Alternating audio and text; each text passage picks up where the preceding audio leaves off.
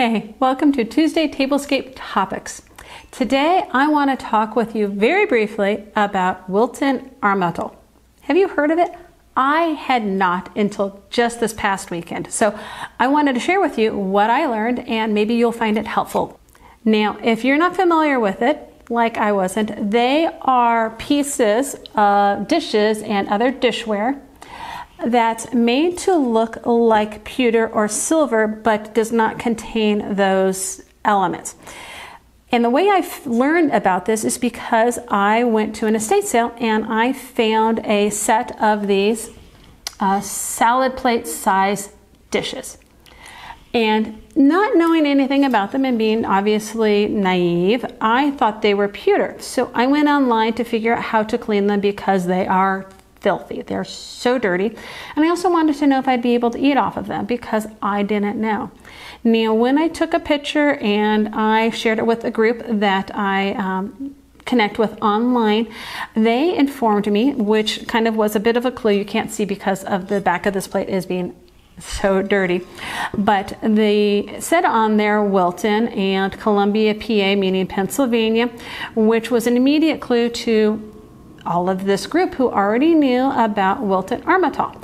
And Armetale stands for art metal because the company was asked to produce something that looked like pewter but could actually be food safe because most pewter has lead in it. You can't eat off of it. And the line that they created, multiple lines and lots of things that they did in different styles, with the whole purpose to be able to eat off of.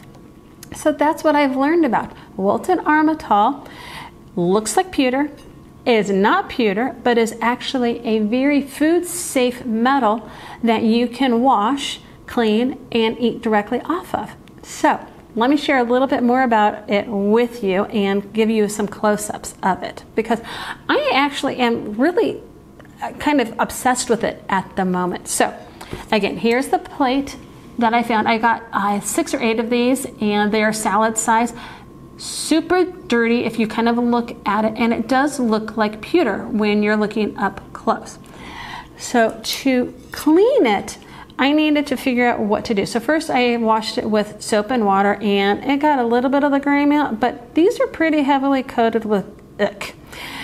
So I did a little bit of research and I discovered not to use Barkeeper's Friend because of these plates being primarily an aluminum base. And my understanding was don't clean aluminum with Barkeeper's Friend. It could etch it a little too much.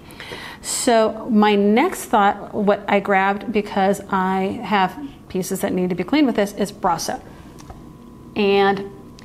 Or Brasso, however you pronounce it, which is great for stainless, chrome, aluminum, pewter, bronze, and brass and copper. So the only thing I'm going to give you a fair warning on, I love using this stuff, but to me, it stinks. I mean, we all have masks from COVID. Put one of those on, save your nose a little bit because as soon as I open and start using it, I'm always like, oh, it's bad. Anyway, wash your Wilton Armetale with soap and water first, then grab a sponge. Now, depending on how bad your plate dishes are, depends on what side of your sponge you're going to use. So it actually says get your sponge wet. I get it damp and wring it out, and then I actually take and put the Brasso directly on my plate. It does tell you on the directions to put it on the sponge first. I don't find that to be as effective, to be honest. This is just what works for me. So I take and I put it on my plate, put the stuff on my plate directly, take the sponge, scrub, and I want to share with you, this is a plate I've done where you can see half I've cleaned and the other half I have not.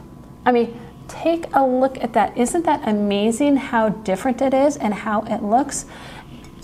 I will tell you, with how heavily dirty these were, it takes some elbow grease to really get in there and get it cleaned as much as I can. And I did want to show you, how I stopped at half, and I kind of did the same on the back as well, to give you an idea of kind of that before and after. I did, though, completely clean one of the plates to share with you, and it looks so awesome. I mean, look at that silver color. I love this dull satin. It's gorgeous. I can picture using this on a rustic table setting, a farmhouse kind of table setting. I can see it being used over holidays, Thanksgiving, Christmas, Easter, whatever it is.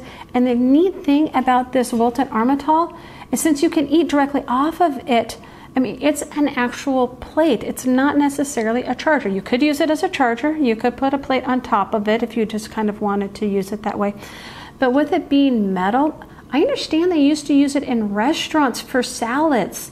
Think about that, how cool this would keep your salad. It would be nice and crisp. But before I get into it a little bit further, I'm going to show you before and after.